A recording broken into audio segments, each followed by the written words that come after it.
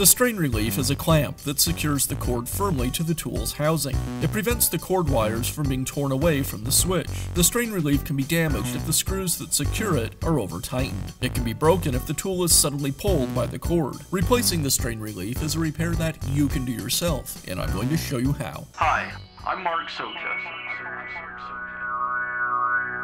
Do-it-yourself repairs like these are easier than you might think. From lawn machines to cordless drills, kitchen mixers, Outdoor grills. our how-to videos walk you through each repair from start to finish. So doing it yourself means never having to do it alone.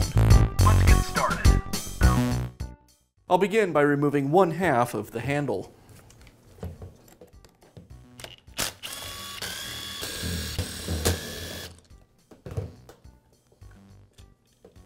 With the handle removed, now I have access to the strain relief. I'll go ahead and remove the old one.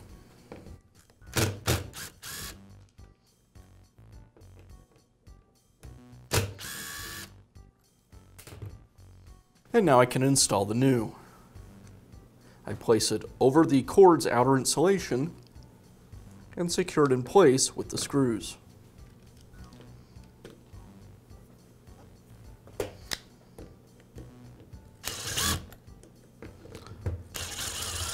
I want to be careful I don't over-tighten the screws or I can crack it.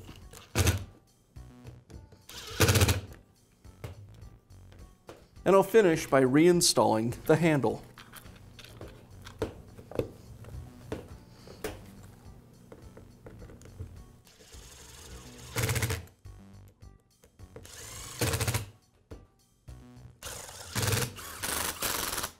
And that's how easy it is to replace the strain relief on your power tool. Be sure to check back often for new videos and expert advice. If you found this video helpful, give us a thumbs up And leave a comment.